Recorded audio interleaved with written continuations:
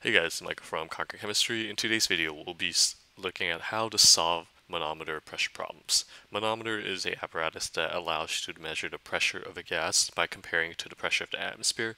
So here we have a manometer on the left side, you have the gas, and then on the right side in the open end, that's the atmosphere. And you can think of the gas exerting a downward pressure, and then the manometer is also exerting a downward pressure. So you can take a look and compare the levels of the mercury. So if the levels on both sides are the same, that means that the pressure of the gas will equal the pressure of the outside atmosphere.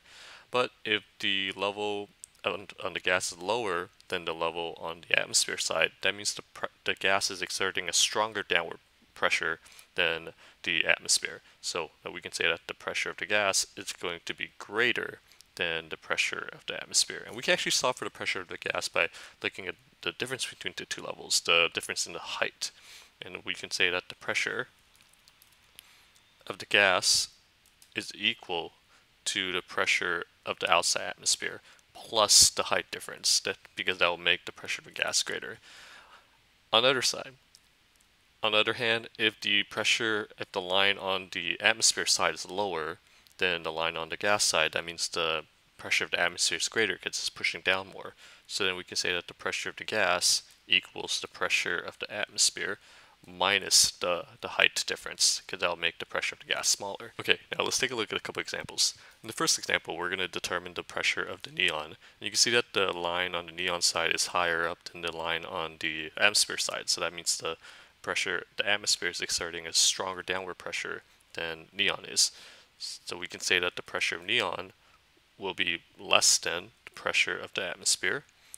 So then pressure of the neon will equal the pressure of the atmosphere, 748, minus the height difference, 5. That'll give us the pressure of 743 millimeters of mercury. Next, here we're determining the pressure of CO2. Let's first determine whether the pressure of CO2 is going to be greater than or less than the pressure of the atmosphere. You can see that the CO2 line is lower than the atmosphere line, so that means the CO2 is pushing more strongly down than the atmosphere is. So then we can say that the pressure of CO2 is going to be greater than the pressure of the atmosphere.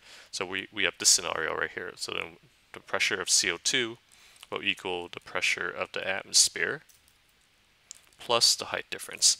But this time the atmosphere and the height difference, they're in different units, so we should definitely convert them to the same units, and we'll just convert the ATM into millimeters of mercury. So it'll be 1.05 ATM multiplied by the conversion factor, 760 millimeters of mercury over 1 ATM, and that'll give us 798 millimeters of mercury. And if you're having trouble with pressure conversions, just take a look at my pressure conversion video where I go over how to convert between all different types of gas pressures units. Then let's substitute that in, so this will be 798 millimeters of mercury, and minus the height difference of 71 millimeters of mercury, and that'll give us a final pressure of 800 and meant to add instead of subtract. So add, that'll give us a final pressure of 869 millimeters of mercury. All right, let's take a look at one final problem. This time we're not given a picture, we're just given words, and we have to figure it out with the words.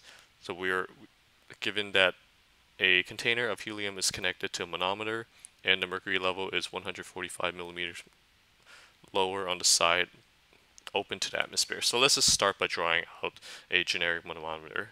We'll have a gas, and it's going to connect it to a tube that is exposed to the atmosphere.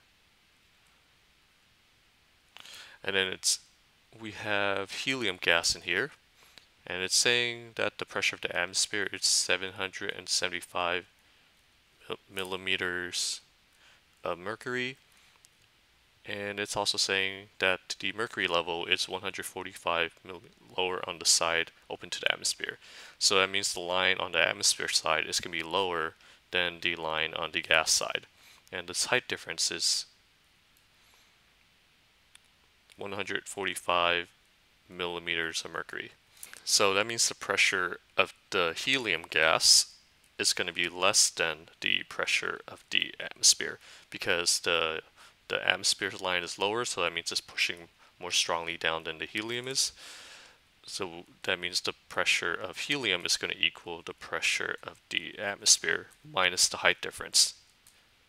Substitute the numbers in. Pressure of the atmosphere 775 minus the height difference of 145. They're both in millimeters mercury right now, so I don't have to do any conversions. And then that'll give us a final pressure of 630 millimeters of mercury as the answer for the pressure of helium.